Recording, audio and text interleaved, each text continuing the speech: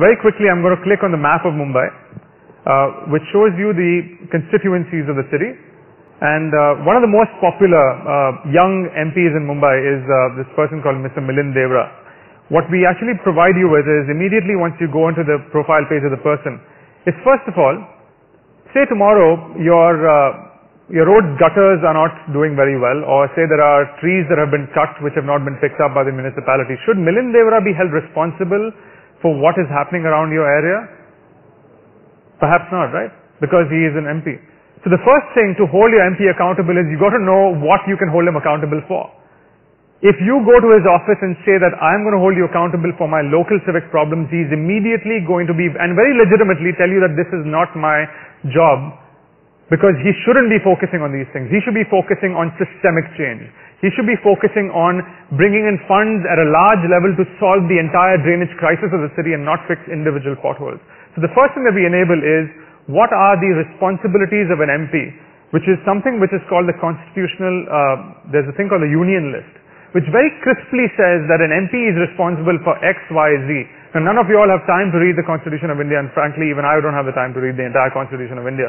But a certain number of elements are very, very useful on our daily basis. So what this first does is tells you what Mr. Milind Devra is responsible for as an MP. Okay, now that I know that he is responsible for X, Y, Z things, I can immediately now go into Mr. Milind Devra's profile page, and Anand, you were commenting that, you know, their phone numbers and their email addresses, first of all, are very basic pieces of information which need to be made available to you in the public domain. The first piece of information which actually shocks people is that Mr. Milind Devra actually has a mobile number on which you can actually call him. It gives you his address.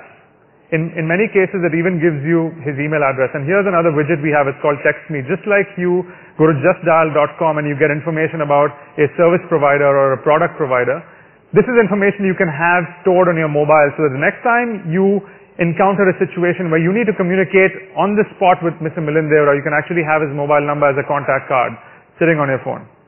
Alright, these are some of the small features, but the essential component just comes down here. Okay, it tells you a little bit about what this person is all about. A brief synopsis which actually humanizes Mr. Milind Devra for you. A lot of people think that these politicians come from a certain other realm of society. They are nobody else but people who are studying in colleges where you studied. They probably have a slightly different career background than what you had. But all of them are real human beings. So the first thing is we do is we give you a sense of the fact that this person, for example, is an educated human being. He is a BBA degree holder from Sydenham College. He currently works beyond politics. He is the founder of Sparsh, a social initiative that claims to do X, Y, Z things.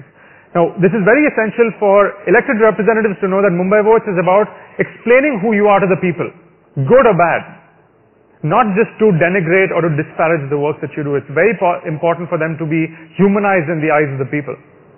Alright. Now, getting into the actual information that is available, a lot of us spoke about the assets of elected representatives. Now, I don't know if you all know, but all elected representatives in India are allowed to have businesses outside of their public office. In fact, this is something that was considered to be essential so that they don't see the public office as being a way of looting funds from the community through corruption. However, and this is something that we found very interesting, is that you're allowed to have as many assets as you want.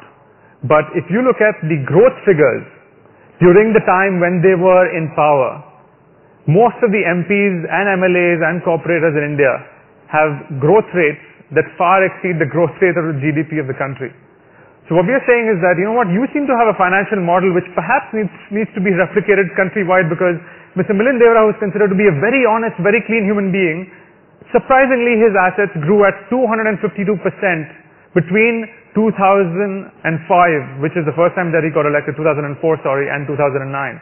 So while it's not a crime to have as many assets as you want, how are you going to explain a 252% rise while the country was growing at 9%. We would love to know that about what financial model is being followed in your own economy. Alright, now, you see a few buttons over here, which is a questionnaire, a party manifesto, and a video transcript. Now, the concept of a manifesto, have any of you guys who voted for the elected representatives that you voted for last time ever read the manifesto of an elected representative? Now that is actually a promissory note. This is something that he is putting down in black and white saying, I will do X, Y, Z things. And they themselves almost forget that they have put this out in the public domain. Right here, at the click of a button, it first of all gives you a digested version of the party manifesto, taking out all the fluff and taking you right down to the essential components of the party manifesto. So if you actually look at the booklet, it's a 30, 40 page booklet which they know that you will never read. What we've tried to do is we've tried to get right down to the business end of the document and tells you exactly what they have promised. And you'll be surprised about how specific some of their promises are. They literally give you numbers of kilometers of roads that they will construct, numbers in terms of the kind of money that they will bring into Narega, into other JNNURM for your city, etc. Very, very simple ways of holding people accountable. But unless we give this information right to you, you will not even know what to hold them accountable for. Alright, so the first thing that we give you is this party manifesto. The second thing, and perhaps the most important part of this, is the elected representatives are all, irrespective of whether you are a large party MP, a small independent candidate, you are asked the same question during every election cycle and in the intermediary year as to what have you done for your constituency in the last 1 year and what do you plan to do in the next 1 year. And here is something that I think you might find really cool is that a lot of politicians, as you might know, love to continue speaking beyond the time given to them. And I hope I don't continue doing this today. All of them have a tendency to go beyond the time given to them to communicate with their people. So we follow a policy of this.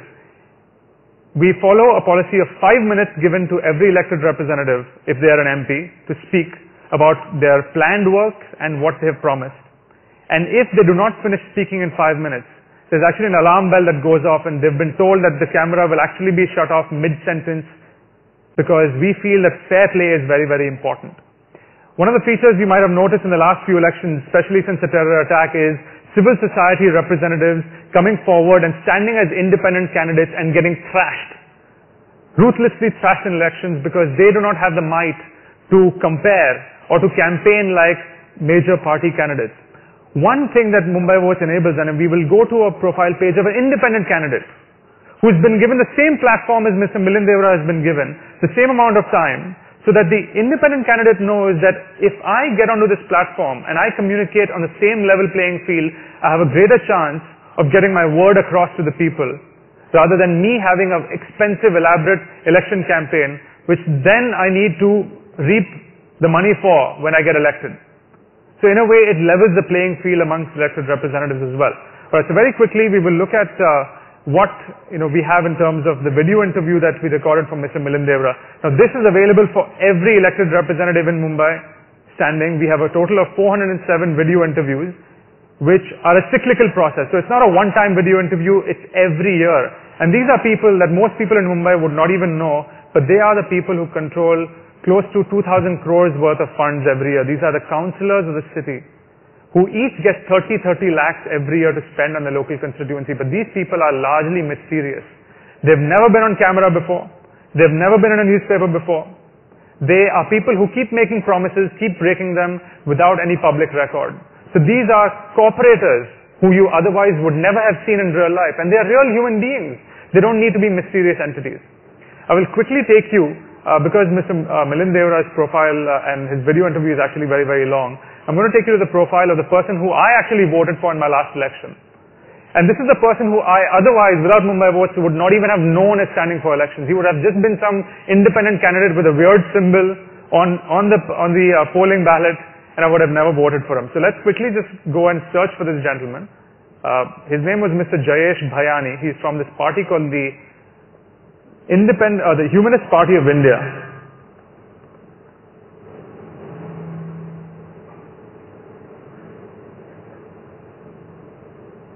Okay, there seems to be an error on this page.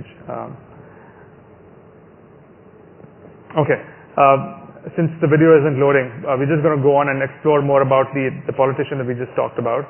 That's the MP.